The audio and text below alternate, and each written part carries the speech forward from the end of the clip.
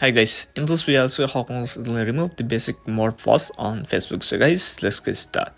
So if you are previously getting the basic mod plus in your Facebook account, then also how can you do that. So first you need to make sure to enable the mobile data.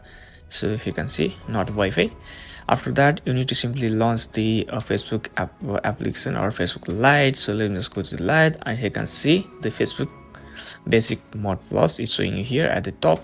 So just tap on the buy data. Now you can find the getting gear icon or setting, just tap on it.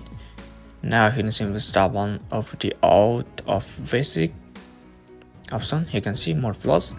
Now just tap on the out in order to remove the basic mod plus from your Facebook. So you can see guys, after that it will redirect you to the Facebook home page, and boom, here you can see it's successfully removed.